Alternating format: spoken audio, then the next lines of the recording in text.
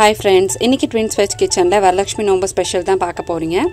நேத்தும் இன்னைக்கும் அதாவது Thursday and Friday நாங்க வந்து என்னென்ன பண்ணோம் எப்படி செலிப்ரேட் பண்ணோம்னு வாங்க பார்க்கலாம்.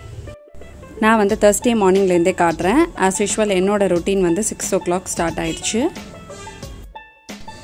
பால் காய்ச்சிட்டு இருக்கேன். நான் வந்து இன்னைக்கு சாம்பாரும் உருளைக்கிழங்கு பொரியலும் பண்ண போறேன். மத்தியானம் வந்து சரண்யாவும் வந்துருவா. சோ நான் உங்களுக்கு எல்லாருக்குமே வந்து சேர்த்து சமைக்கிறேன். சாம்பாருக்கு வந்து நான் ரைஸ் வைக்கும்போதே மேலே பருப்பு வச்சுடுவேன். ஒரு சப்ஸ்கிரைபர் கேட்டிருந்தாங்க எப்படி வந்து ரைஸ் பருப்பு சேர்த்து வைக்கிறீங்க அப்படின்னு சொல்லிட்டு. ஸோ உங்களோட குக்கர் வந்து எவ்வளோ லிட்டர்ஸ் அப்படிங்கிறத பார்த்துக்கோங்க. அதுக்கேற்ற மாதிரி அதில் ஃபிக்ஸ் ஆகிற மாதிரி ஒரு பாத்திரம் வச்சு நீங்கள் அரிசி பருப்பு எல்லாம் அப்படியே மேலே வச்சுக்கலாம். இப்போ நான் வந்து பருப்பு வாஷ் பண்ணிவிட்டேன். கொஞ்சமாக மஞ்சள் பொடி போட்டு தண்ணி போட்டு இதை வந்து மூடி வச்சிடலாம். இப்போ நான் வந்து பேபி பொட்டேட்டோ வாங்கியிருக்கேன் பொரியல் பண்ணுறதுக்கு. அதை வந்து சின்ன குக்கரில் வைக்க போகிறேன்.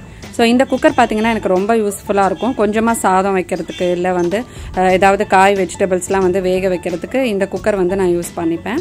இப்போ 2 குக்கரும் நம்ம ரெடி பண்ணிட்டோம். இதை நம்ம அடுப்பில் ஏற்றிடலாம்.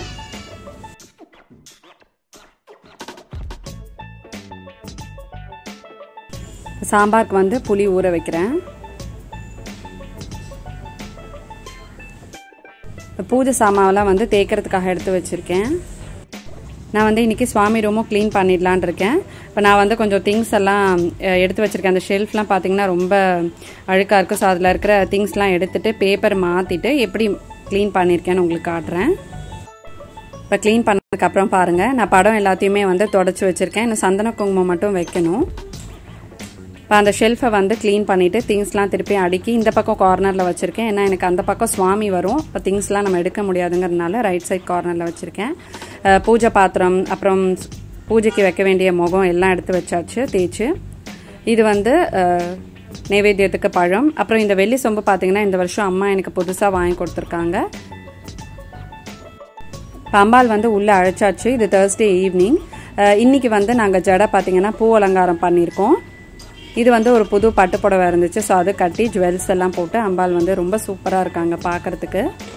இப்போ நெக்ஸ்ட் டே வந்து நாங்கள் எப்படி அலங்காரம் பண்ணியிருந்தோம் அப்படிங்கிறதும் காட்டுறேன். இந்த அம்பாள் பார்த்திங்கன்னா நான் மேலே அலங்காரம் பண்ணி வச்சுருக்கேன். இது பார்த்திங்கன்னா ஒரு மலையாள விளக்கு. அதுக்கு நான் இந்த மாதிரி பாவாடை கட்டி அம்மன் மாதிரி அலங்காரம் பண்ணியிருக்கேன். இப்போ நாங்கள் 2 பேரும் உள்ளே வந்து உங்களுக்கு லைட்டாக ஹாய் சொல்லிக்கிறோம். கீழே இருக்கிற அம்பாளுக்கு வந்து பட்டு புடவை கட்டி ஜட அலங்காரம் பண்ணது எல்லாமே பார்த்திங்கன்னா வந்து சரண்யா தான்.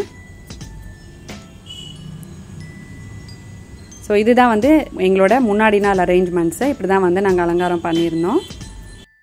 குட்டீஸ் 2 பேரும் பார்த்தீங்கன்னா பயங்கர பிஸியாக விளையாடிட்டு இருக்காங்க. இது வந்து நெக்ஸ்ட் டே அதாவது ஃப்ரைடே இன்னைக்கு காலையில் நான் மேலே வச்சுருந்தேன். இந்த மலையாள விளக்கில் செஞ்ச அம்பாள் வந்து முன்னாடி ஒரு பெரிய ஸ்டூல் போட்டு ஹைட் கொடுத்து வச்சுருக்கேன். ஸோ படிப்படியாக அம்பாள் இந்த மாதிரி செட் பண்ணலாம் அப்படின்னு சொல்லிட்டு. இதுக்கு அடுத்தது நம்ம நேற்று அலங்காரம் பண்ண அம்பாள் தான். இது கொஞ்சம் முன்னாடி தள்ளி வச்சுருக்கேன். இன்றைக்கி ஜட அலங்காரம் பார்த்திங்கன்னா இந்த மாதிரி கருப்பு துணியில் ஜடை மாதிரியே வந்து பின்னி அந்த ஹேர் கிளிப் வந்து இந்த மாதிரி செட் பண்ணியிருக்கோம். நேற்று சாமந்தி பூவில் பண்ணியிருந்தோம். இன்றைக்கி இந்த மாதிரி பண்ணியிருக்கோம் ஜட அலங்காரம்.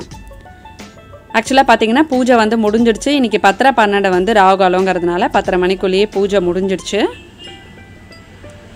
இதுதான் இன்றைக்கி வந்து நாங்கள் பண்ண அம்பாள் அலங்காரம். நேற்று வந்து எல்லாமே மஞ்சள் பூவில் அலங்காரம் பண்ணியிருந்தோம். இன்றைக்கி மல்லிகை பூ முல்லையில் வந்து அலங்காரம் பண்ணியிருக்கோம்.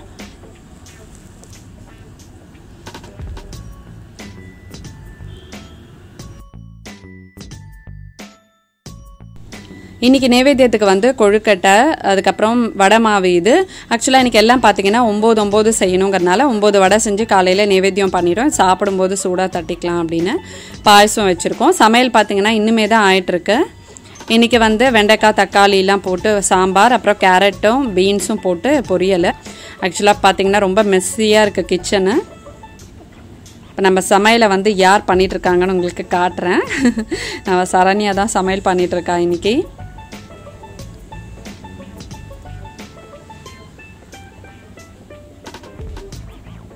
உங்கள் வீட்லேயும் பூஜைலாம் முடிஞ்சிருக்கும்னு நினைக்கிறேன். 12:30 மணிக்கு மேலே சில பேர் வந்து பூஜை பண்ணுவாங்க. நாங்கள் பூஜை பண்ணி தோரம்லாம் வந்து கட்டியாச்சு.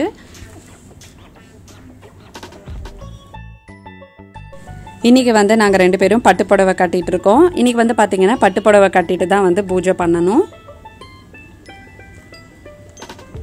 நீங்கள்லாம் என்ன பண்ணிகிட்ருக்கீங்கன்னு கமெண்ட் செக்ஷனில் சொல்லுங்கள். இது வந்து ஒரு குட்டி vlog தான். கண்டிப்பாக நீங்கள் வந்து என்ஜாய் பண்ணியிருப்பீங்க. ஸோ எங்கள் வீட்டில் வந்து அம்பாவில் இப்படி தான் நாங்கள் அலங்காரம் பண்ணியிருந்தோம்.